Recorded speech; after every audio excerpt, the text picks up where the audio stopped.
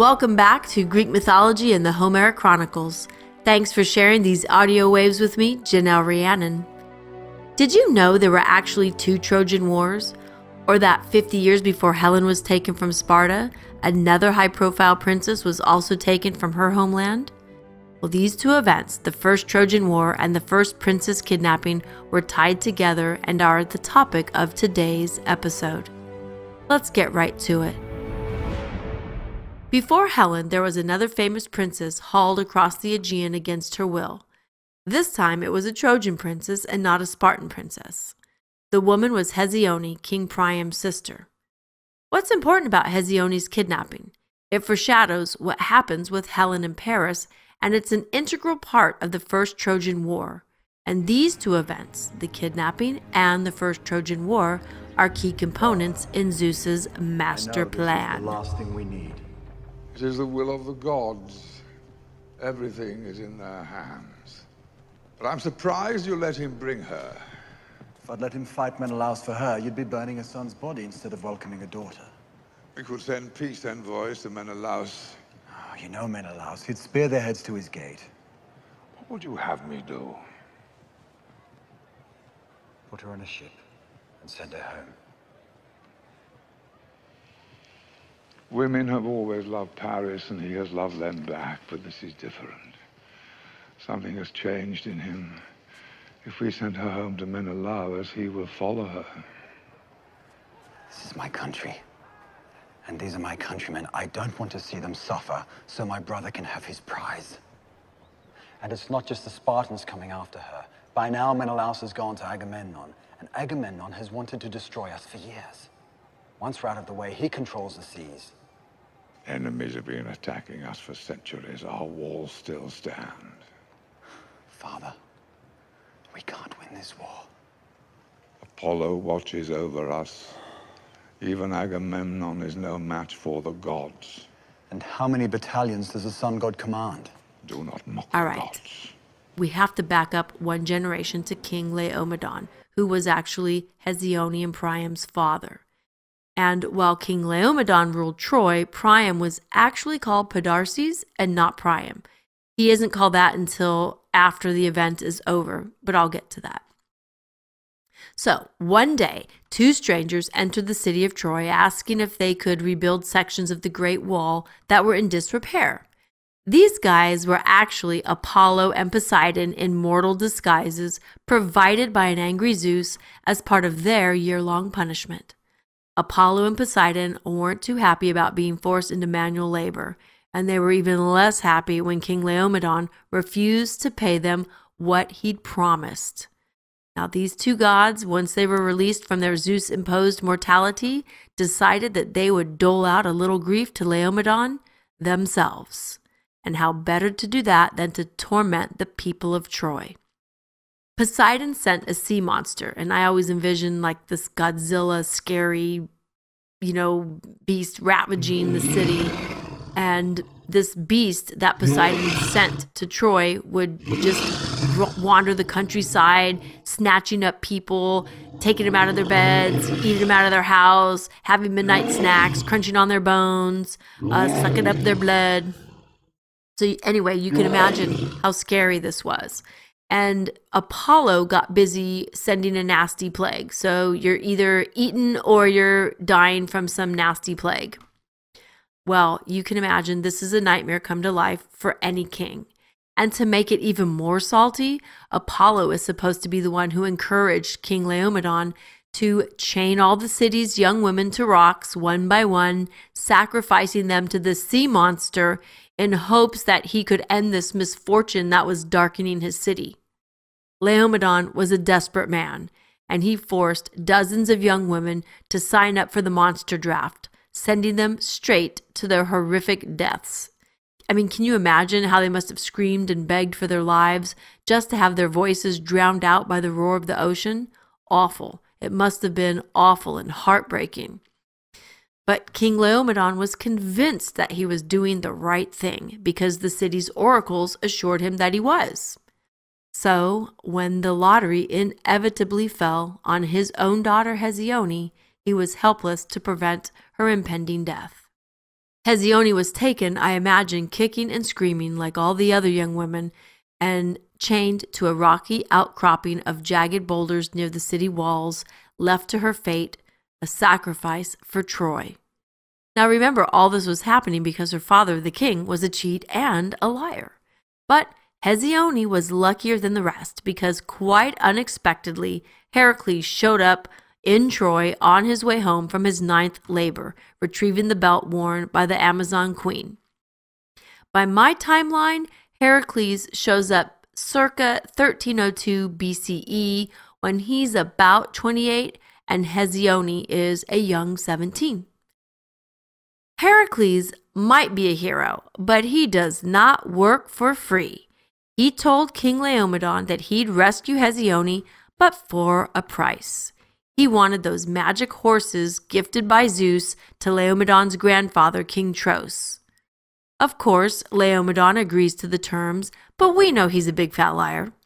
Herakles, however, doesn't know that Laomedon is a big fat liar. So he agrees and decides to rescue the princess. The most fantastical account, and perhaps my favorite, is the one where he jumps down the beast's throat and he hacks his way out, like jumps down and hacks his way out of the belly. Like you can just imagine it. So he kills the beast.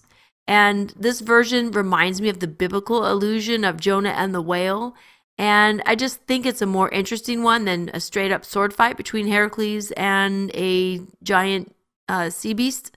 So anyway, he jumps down the throat of the great sea beast, hacks his way out with his big sword, killing the beast and rescuing the princess. And once Hesione is free and reunited with her family, Herakles, of course, demands the king hands over the horses. But true to form, Laomedon refused. Herakles stormed off in a rage, and Laomedon thought he'd won the day. Now, this is where I give my own little tweak in the Homeric Chronicles, because a man named Telamon was traveling with Herakles, and I have Hesione falling in love with Telamon, and I chose to do this Princess Meets Boy Falls in Love storyline because I'm actually a romantic at heart, and not every single woman has to be kidnapped and raped in Greek mythology. So that's my little telling of it. And I do believe that the Greeks had romantic love. You know, I'm sure of it. Anyway, Herakles sailed back to Hellas and recruited a group of his buddies to help him get revenge on King Laomedon.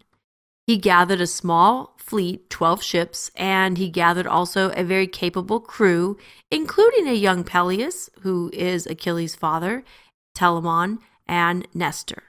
In the meantime, Laomedon sent his young son, Podarces, to Phrygia. I need to take a little side street here regarding Castor and Pollux, Helen's brothers. These guys are listed among the crew who sailed with Herakles, but it doesn't really make any sense in chronological mortal years for this to be true.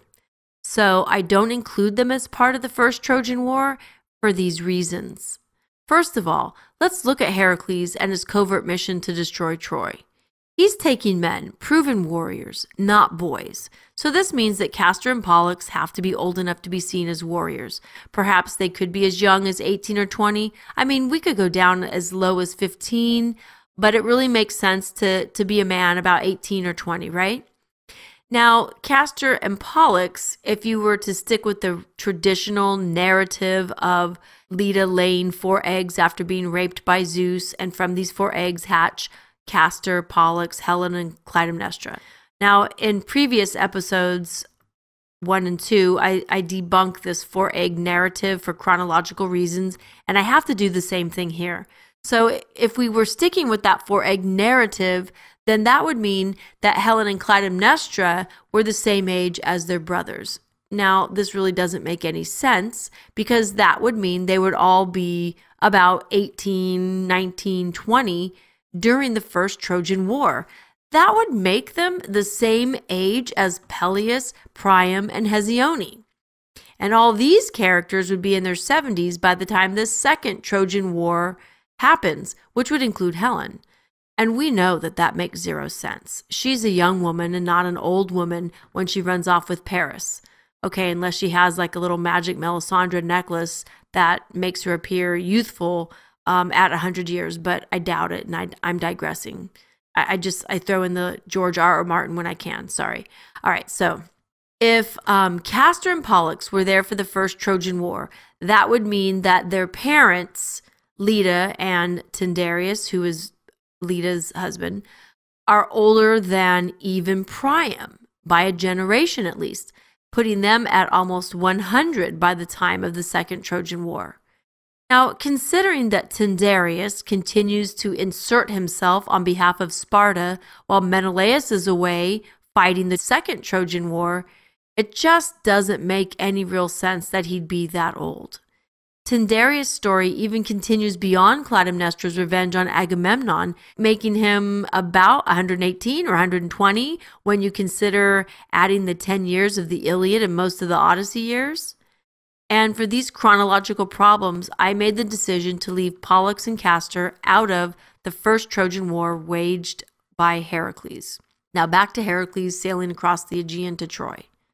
They landed secretly on the beachhead, and Herakles told Nestor to watch the ships while he takes a stealthy commando group into Troy to sack it. Kind of like a Viking raid, hit and run. But King Laomedon's scouts reported the small war fleet, and he launched an organized attack on the beached ships. Well, he was expecting to surprise Herakles and his troops, but actually the surprise was on him because he'd been outsmarted. And when he got to the ships, he only found a few guards. But he didn't realize this mistake until it was too late. While he led his Trojan army to the beach, Herakles raided the citadel behind him. Turning his army around, Laomedon made straight for the city, where they bumped into Herakles, who was returning from his successful raid, with Hesione and the mythical horses in tow. A desperate battle took place, and in the end, Herakles killed King Laomedon and all his sons except for Podarces, who arrived just in time to witness the final destruction of Troy and his sister being hauled off as a war prize. Hesione begged for her brother's life, so Herakles allowed Podarces to live, and from then on he was known as Priam, king of Troy. He set out to refortify the existing walls and built a controlled gate system to keep the citadel safe from future attacks by any enemies, which we know are coming. Priam always felt guilty about letting Hesione go and not fighting for her return. In the Song of Princes, I write, Troy, 1251 BCE. A crisp breeze swept across the balcony, a clear sign that Persephone once again prepared her journey to the underworld. Priam pulled the heavy wool robe tighter across his chest, returning to his seat near the hearth. Is this what happens when men get old? We sit unraveling our regret from the tapestry of our lives. He sank back heavily into the chair, staring with watery eyes into the dancing flames. Hesione. Priam felt so guilty, in fact, that he twice sent emissaries to Salamis to negotiate for his sister's return to Troy. Both missions failed, but it was the second time, when Priam sent Paris, that the two worlds, separated by the Aegean Sea, would once again clash in another Trojan War. Well, that's it for the First Trojan War and the First Kidnapped Princess. If you want to find out more about how these characters' backstories contributed to the Second Trojan War, pick up the Homeric Chronicles Book 1, Song of Princes, and Book 2, Rise of Princes, at Amazon. Book 3, a title I can't quite settle on, is coming out later this year. For now, what do you think about Heracles' actions against Troy? Did the citizens deserve death just because their king was dishonorable? And how dishonorable was King Laomedon? Should he really have to give up the magical horses that he got from Zeus?